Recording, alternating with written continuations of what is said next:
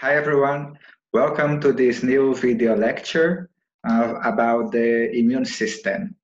So let's put this lecture in our current context. So we are facing a big pandemic right now, and um, we're going to learn how actually what are the main organs responsible for fighting infections, the main cells that work during these types of infections. So actually during a viral infection or a bacterial infection, we have like many different types of cells that they are working simultaneously, okay, in order to fight immediately this virus, for example, or even in a long term. So we have different types of cells that offer these kinds of immunity. So let's start introducing the lymphoid organs that are classified as primary and secondary. Primary lymphoid organs are red bone marrow and the thymus. Okay, here the red bone marrow, and here you have the thymus. The red bone marrow is a highly vascular tissue found in the spaces between trabecula of spongy bone. So this is a real picture of red bone marrow. You see here the trabecula of the bone, okay? And here in the middle, we also have the yellow bone marrow.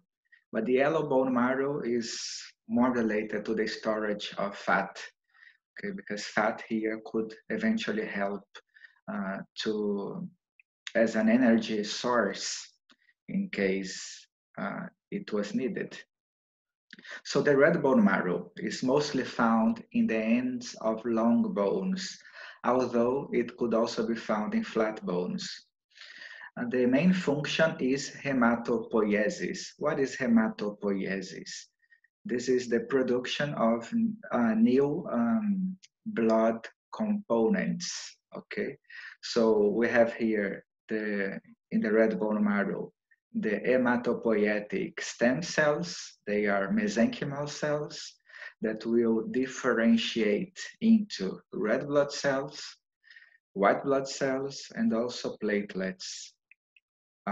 Reminding you that platelets, they are actually considered cellular fragments, okay? But we will give more focus on white blood cells. Why white blood cells? Because white blood cells, they are considered the cornerstone of the immune system. The white blood cells are classified into granulocytes, agranulocytes, and lymphocytes. So some of them, they are considered phagocytes because they do phagocytosis, okay? They engulf pathogens. And others, they are more related to the regulation of immune cells activities. So the first group of granulocytes, we have basophils, neutrophils, and eosinophils. Neutrophils are the most predominant ones, okay? Basophils and eosinophils, they are more related with the allergic response in case of asthma or in case of parasitic infections. On the other hand, the agranulocytes group, we have the monocytes, which are considered undifferentiated cells because they are produced in the red bone marrow, and then they go to the blood circulation, okay, monocytes, but in the blood circulation they have a short lifespan. They live only at about 8 hours. But when these monocytes, they reach a target tissue, okay, this tissue could be, for example, the lungs. In the lungs, they are differentiated into macrophages. So in case of lungs, we have lung macrophages, but actually we can have macrophages like in many different organs. and they are also classified as phagocytic cells because they engulf um, different pathogens. And lymphocytes, we have three main subtypes. We have T cells, B cells. T cells, they are the most predominant ones, like 80 or to 85% of total lymphocytes, they are T cells. T cells because they are produced in the red bone marrow and then they migrate to the thymus where they will be matured. Then we have B cells. B cells, they are produced in the red bone marrow and they are also matured in the red bone marrow. And NK cells, they are called natural killers. Okay, natural killers, they are more related with the surveillance of the immune system. So they are those type of cells that act as the police. So they are controlling and surveilling the activity of the other cells. Okay, they are more related to the innate immune system because they act like in a short term. So they kill the pathogen immediately when our body is exposed to this pathogen. Whereas T cells and B cells, they are more related with long-last immunity. So T cells, more specifically, they are considered cell-mediated immunity, okay, because they regulate and coordinate different immune cell functions. There are many subtypes of T cells, including T helper, T suppressor, T cytotoxic, which are the most predominant ones. And B cells, they are considered the antibody related to the antibody immune response because those cells, they can produce antibodies when our cells, they are exposed to for the first time to a pathogen. They are then introduced to other cells that they will then generate and mediate the production of antibodies for long-lasting immunity. We have this other primary lymphoid organ, which is the thymus. The thymus is located in the mediastinum, okay, so in the center of the thoracic cavity. It situates right posteriorly to the sternum and medially to the lungs and superior to the heart, okay? So superior, here is the heart, superior to the heart, okay? Posteriorly to the sternum. And the thymus has two lobes, okay? Left lobe and right lobe.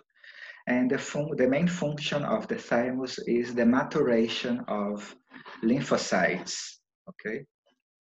The thymus has basically some differences regarding the adult and the kid, okay? So in the kid, the thymus, in the kid of 1 or 2 years old, the thymus has the greatest size, like comparing the thymus in proportion to the size of the kid, okay? So this is the greatest size. Whereas in the adult, the thymus shrinks, so it reduces the size after the puberty. Anatomically, we have here the thymus, okay? This is an organ which has an external capsule. This capsule is made of fibrous connective tissue. And we have the capsule here. Inside the capsule, we have like different lobules. So we have right and left lobes, okay? And inside of each lobe, we have different lobules, which are those little segments here, okay? So the lobules, okay, which are the little segments, they are actually like divided by the capsule itself. So the capsule, if you take a look at this other picture here, which this is the histology, okay, of the thymus. So this is the capsule. It has like an outer capsule and an inner capsule made of fibrous connective tissue. This this inner capsule projects deep into the tissue, okay? And this forms the lobules. So this is like a lobule. This is another part of another lobule, part of another lobule. So we have those little segments inside the tissue. We also have uh, a a region that's called cortex. This region is like has a dark color in the histology and is predominantly made of cortical epithelial cells and thymocytes. Okay. We have the medulla, which presents a light color in the histology, and the cells that compose the medulla are the medullary epithelial cells. We have macrophages and dendritic cells also, okay? And we have what about the lymphocytes? Because we also are expected to see lymphocytes in the thymus.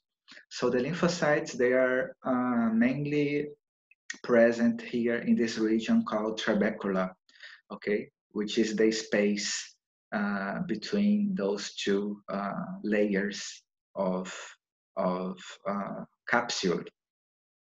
So that the lymphocytes, they can easily migrate to the blood vessels, okay, and then reach the systemic circulation.